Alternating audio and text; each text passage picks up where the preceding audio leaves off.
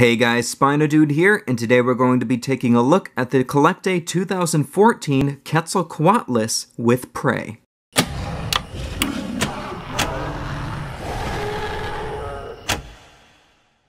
Now this is one of the most unique Asdarkid figures that's out on the market right now, because it does depict Quetzalcoatlus in one of its many theorized feeding habits, which is eating hatchlings of other dinosaurs, like this poor unfortunate Alamosaurus. I believe it was confirmed that this is supposed to be a hatchling Alamosaurus that this Pterosaur is feasting upon. And it is really cool to see it in a situation like this, but my one big complaint with this figure is that it is a standard size and it is not a deluxe. Quetzalcoatlus was absolutely massive, and yet they don't represent it in deluxe form. Of course, I'd be down for having this as a standard figure than having another Quetzalcoatlus in deluxe form, similar to what they did with their Dino-Kyrus, but overall I just feel like it's a missed opportunity not to have this massive flying reptile in a deluxe figure. For a 2014 figure from CollectA, the detailing is decent. It's nothing to write home about in my opinion. We have some nice pycnofiber detail running across the back there, as you can see,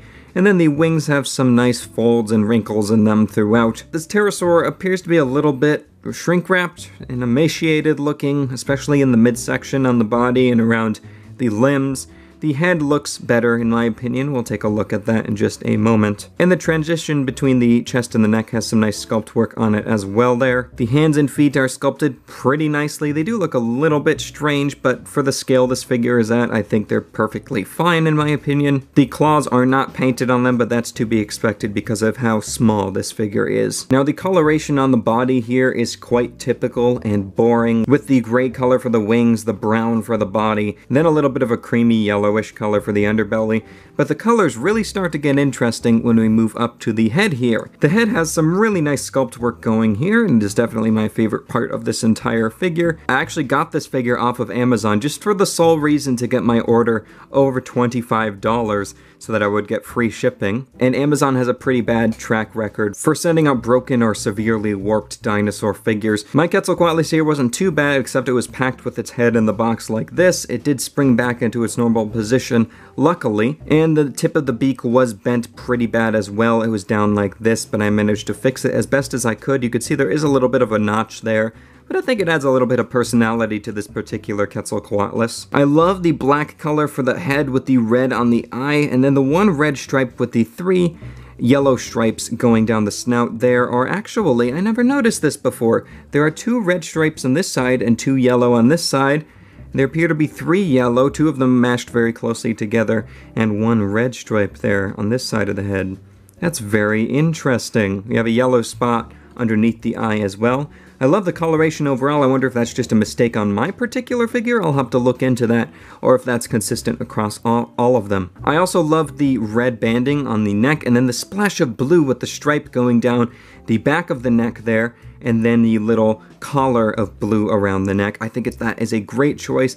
Really complements the other colors nicely. And then the crest is beautifully done. That's probably my favorite part of just the overall color scheme, is just the bright yellow crest with the really nice fine black stripes going up there. I think that is really nice. And then the baby sauropod here, which is an Alamosaurus, I assume, has no paint on it whatsoever. It's just a solid sienna brown color. But yeah, overall, if you're a fan of Quetzalcoatlus, I think this is a pretty nice figure. It's also nice to see an Asdarkid that's actually landed and on the ground, because this is when they're most impressive in my opinion, as well as far as posture goes, because they looked so unique when they were on the ground.